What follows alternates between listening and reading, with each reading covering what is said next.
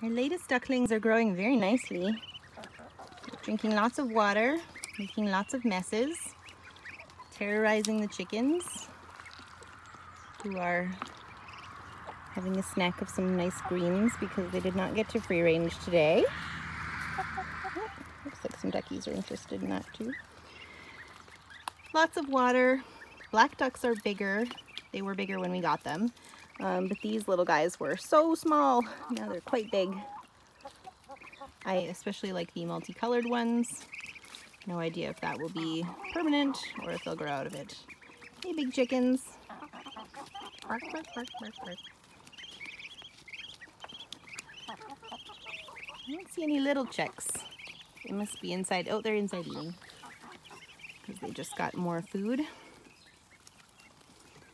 I haven't been spending a lot of time out here since my husband had his injury, and I had mine actually too, but making sure they get food and water every day. And the ducks recently got this bathtub added now that they're bigger and they're not going to drown in it.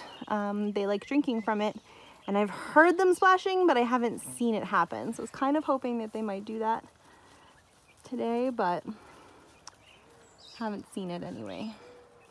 I threw a bunch of cracked corn in here around, so that's what the chickens are investigating especially. They're very much enjoying the cracked corn. And the duckies are excellent at catching bugs right from the air, which is good because there are a lot of mosquitoes out here. Kind of hoping someone will go in the pond. Washing our faces anyway.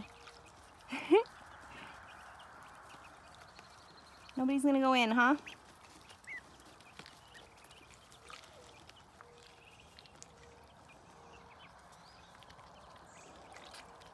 Are you a multicolored duck or a very muddy duck? Can't tell. Anyway, sometimes after a long, stressful day, it's nice to just come out, hang out with everybody. Already hang out with the goats. So we're just seeing the birds. So you can see that they're starting to lose a lot of their fluff. You can tell that they're molting and they're getting feathers. Oh, you are just very muddy ducks. Not sure how you manage that.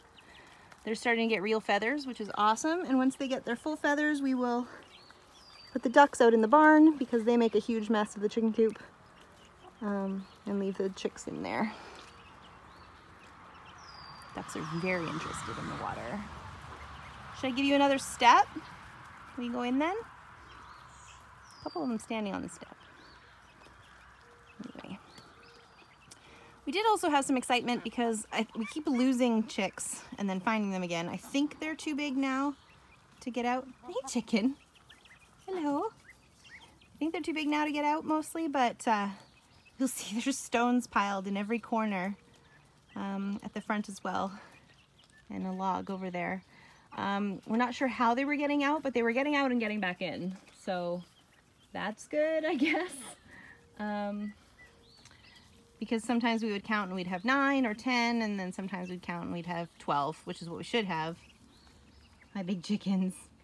Where's your 5th? Oh, over there. Camouflage.